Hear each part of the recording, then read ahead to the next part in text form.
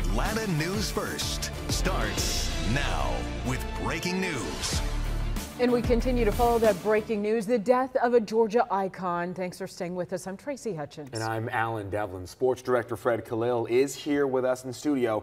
Fred, you've been covering Georgia football for what seems like forever. This is a huge loss. Very, very huge, Alan. I mean, this is big. Vince Dooley was 90 years old, certainly one of the most popular men in the entire state.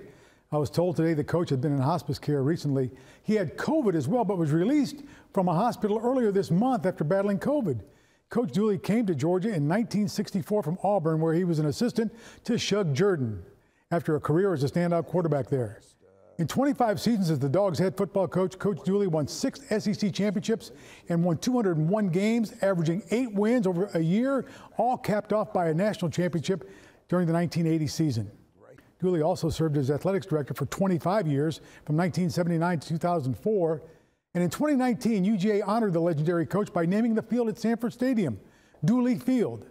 We got to visit with Coach in 2019. He took us for a tour of his gardens. Coach even published a book on gardening.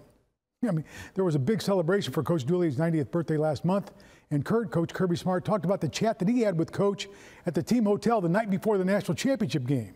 So our condolences to Barbara and their sons.